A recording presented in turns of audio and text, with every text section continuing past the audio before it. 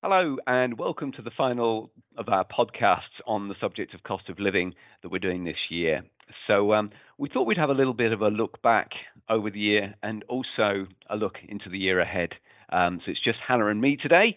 Um, we started actively reporting on cost of living when I presented a local authority research event in June. And it soon became very clear that a lot of our clients across the spectrum, so right through from the local authority to our sort of private sector clients, were really looking for an understanding of what's really going on in the world of cost of living, what's going on behind the potentially stark headlines that we're seeing in the news, and what does it actually mean for them and their business? So that's rapidly grown into this regular set of podcasts and our occasional more sector-focused content. So at the end of this session, I'm going to talk about what we've got planned for the few months ahead. But first of all, let's catch up with Hannah. So, Hannah, over the 6 months that we've been working on this, what do you think are the biggest changes that you've seen in that time? It's a really broad question, I guess, first of all, just because so much has changed since we started doing it. And I can't believe it's been 6 months that we've been talking about this now, really.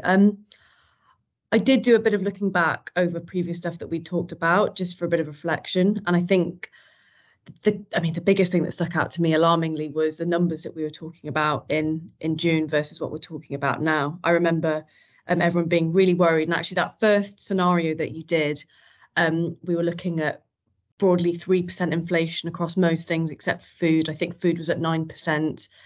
And I mean, we're talking about much greater inflation rates than that. So people didn't even quite expect at that time how severe this whole cost of living crisis was going to be. So that really stuck out to me. And I guess in a similar vein, the interest rates that have become quite a focal thing of what we're talking about and what we have been talking about over the last month or so, was really on the back burner when we first started talking about all of this stuff. And actually, the most doom-mongery skeptics were thinking, okay, if the Bank of England put their interest rates up by 1.5%, we're all going to, be in quite a situation.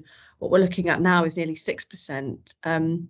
So I don't think we ever quite imagined where we'd end up even just at the end of this year. So without wanting to be too negative at the end of the year, those are the big things that stuck out to me. I guess I'll throw a very similar question back to you. Do you have any headlines that have really stuck out to you across anything else, anything that stayed with you that you still remember?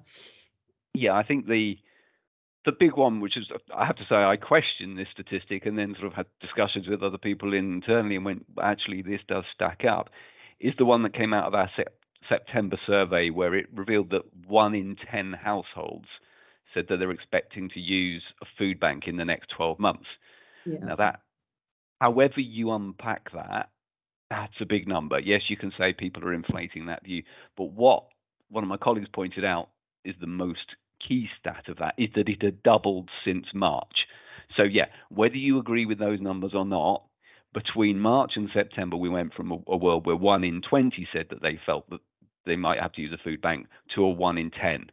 And then you hear stuff coming out from people like Trussell Trust, who are doing amazing work in this, and you go, well, really, this is what's going on. And what was interesting there was also the number of 35 to 44 age group who were saying this was a real concern for them. And again, that's most likely the areas with sort of more children. I think it's very easy in the sort of commercial world to be sitting here talking about sort of what does this mean for our customers. But I think that really did hit home how the most vulnerable are really being impacted by this most, how it is spreading through different demographic groups.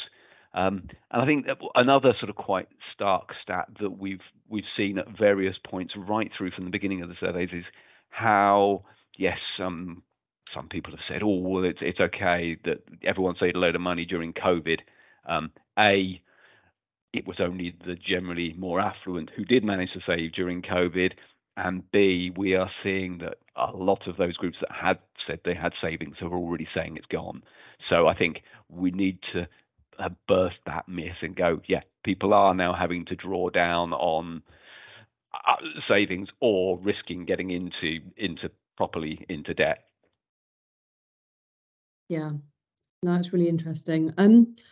Another question I've got for you, and it almost builds off the back of that, is around, and again, this is going to be a big broad question, but how would you almost summarize the impact of this crisis on all the different sectors that we've been looking at over the last 6 months? Because it's been really, really kind of universal, hasn't it? Yeah, and again, we had that situation where when we started looking at this, we didn't have any real evidence of what people were spending and seeing those spend cuts. Now, beauty is over the time we've now started getting these regular feeds of transactional data, and at risk of sort of plugging that into the new year, we're launching our brand dimensions piece in the new year, where we will actually be able to start tracking that month by month across a whole lot of brands. But yeah, what we saw early on was quite interesting. That yeah, we were hearing people in the surveys saying, right, we're going to stop spending in restaurants, or we're going to cut back in restaurants. There were people saying they were going to cut back on fast food. They were saying, no, we're going to keep spending on home and garden. That's really important to us. But actually, some of those things have carried through. Unfortunately, people said they were going to cut their fashion spend. They have. We're now seeing that in transactions. People were saying they were going to cut restaurant spend. We are now seeing in transaction spend that restaurants are down. But sectors like fast food is doing reasonably well. Yes, deliveries have dropped, but that's kind of probably just rebounding to a more sensible level because you had the COVID bubble of the Deliveroos and Just Eats of this world. But yeah, cafes and coffee shops, which people said, yeah, we can stop spending there. Actually, transaction spend stayed pretty high, and there is this thing you hear about in a number of places around that sort of affordable treats, and that seems to be what started to happen. That people are maybe going, I'm going to have a takeaway while I'm out because it's cheap and easy. I'm going to go for a coffee because I want to do something fun. But yeah, that big meal, I'm cutting some of those. So, and yeah, just finishing off on that, the home sector data I saw recently from transactional spend seems to show really quite stark drops over the last, on the year-on-year comparisons. But again, some of this we have to caveat is that against false numbers from COVID. So yeah, restaurants are down because we all went a bit, yeah, we're going to go out and eat because we haven't been able to, and we're going to have staycations, and now we're spending abroad. But yeah, same with home and garden. Actually, an awful lot of spend got pulled forward, that people were stuck in those homes. They bought that sofa, they bought the desk, they redecorated because they had nothing better to do. The trouble is, everyone's targets and expectations are set on those inflated levels, and we've now had the double whammy of both. We're now not stuck in our homes, fab, but we've also got less money to spend. So yeah, it's been really interesting to see how things have changed and how people's perceptions versus actually what you're seeing in transactions may be different. And that's why we're trying to put that whole package together. Yeah, absolutely. And a lot of what you're describing there is a lipstick effect coming out in other forms, isn't it? I mean, what you just said about the takeaways versus the restaurants. I A conversation we were having recently with a client, we were talking about how home furnishings, for example, might be a much bigger deal now compared to these kind of big durable goods, because people still want to make their homes look nice. They don't quite have the funds at the moment to do the big renovations, but what they can do is replace their sheets and their cushions, to make everything feel a bit nicer. So yeah, it's really interesting to see that lipstick effect come through into most of the sectors that you just talked about. Yeah. So to turn it back to you then, have you had any surprises that you've seen in the data? I think the consumer behavior and consumer sentiment angle, which is a particular interest to me because of my kind of involvement with the surveys, I found it amazing how preemptive consumers were about the crisis that was coming from down the road. For example, we had one of the warmest Octobers and Novembers on record, according to the news. However, the shops were still already selling out of electric blankets, electric heaters, hot water bottles. Consumers are smart, and consumers knew this was going to come, and they were looking for ways to mitigate it a lot longer before than we actually. I mean, this is the first week we've actually had any cold weather. and finally people are getting to use this stuff. So that was really interesting to me, how consumers are so ahead in terms of how they're thinking about how this recession, this cost of living is going to affect them. But then the big paradox with that was how everyone behaved over summer, because we then saw this really hedonistic behaviour with restaurant spend on socialising, spend on events and gigs and all the kind of things that for many people give their lives meaning. That kind of spend shot up massively to above 2019 levels in some cases. So kind of complete pre-pandemic growth as well. So consumers are both very smart, which doesn't surprise me, of course, but it's nice to see the proof of it. But also the fact that we still cherish that social post-pandemic summer, despite the fact that we knew what was coming down the road. So yeah, that whole kind of paradox really stuck out to me. Last question from me is we had an interesting political year as well. What are your thoughts on the interventions that came into play to try and protect some of the most vulnerable communities in our country during this quite difficult time? Yeah, okay. Try not to get too involved in the politics on that one. But I think what came across incredibly clearly from our early scenario runs on this was that the government had to do something on fuel costs rising.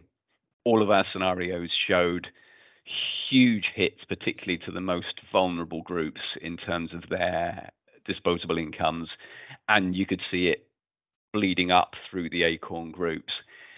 Something had to be done, and actually, when we then ran the scenarios on the interventions that were done in terms of the cap, the 450 pound intervention to everybody, and then the 600 odd for the lowest income groups, did massively turn my scenario chart from a load of dangerous reds into much more sort of light blues and blues. So yes, that was a good thing. I must say I'm still surprised that the interventions were, certainly the later interventions on fuel, were not aimed specifically at lower demographic groups. There are groups that we are seeing in our latest scenarios that we're seeing something like 16% of struggling estates may have outgoings that are bigger than their incomes. We're seeing in our next scenario that we think that same group will see their disposable incomes drop by 20% in the months ahead. We're seeing groups further up the tree looking much more stable. So I think that the next set of targets has to, and it is implied by the government, will be targeted more at those that need it. But I think the big challenge now is mortgages and the knock-on of buy-to-let mortgages that are going through the rental space. And I think we're going to do a more focused session on mortgages in January. But yeah, we are seeing that particularly young groups, often reasonably high-earning young groups, could be really seriously impacted here, because a lot of them are coming off early fixed rates onto variable rates, which will be at a scale that they hadn't anticipated at the point they took that mortgage out. So a mixed bag and on government interventions. But yeah, it's going to be a lot of changes in the year ahead, and probably that's where I should wrap up by sort of in terms of what we're doing. We have already lined up our plan of podcasts for the next 6 months. No doubt it will change as policy changes. But yeah, January we're going to focus on mortgages and savings as well. Rachel is going to come back on again in February to look at the first tranche of data from the brand dimensions work that should give us a real feel for what is going on at a transaction level, and also a chance to reflect on the Christmas trading that we're all sort of awaiting with bated breath. We will also be looking at new scenarios on paycheck and other rounds of surveys, and we'll also be launching the new Acorn next year and looking at how the different new Acorn groups are impacted moving forward. So it's tough outlook for Christmas.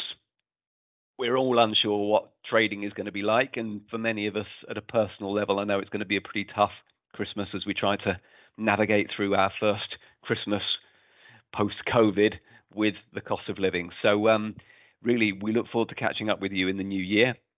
Do contact us if you want any more target advice on how data can support you to navigate through this difficult market. We'll be continuing to post these podcasts and any other material that we think will be useful.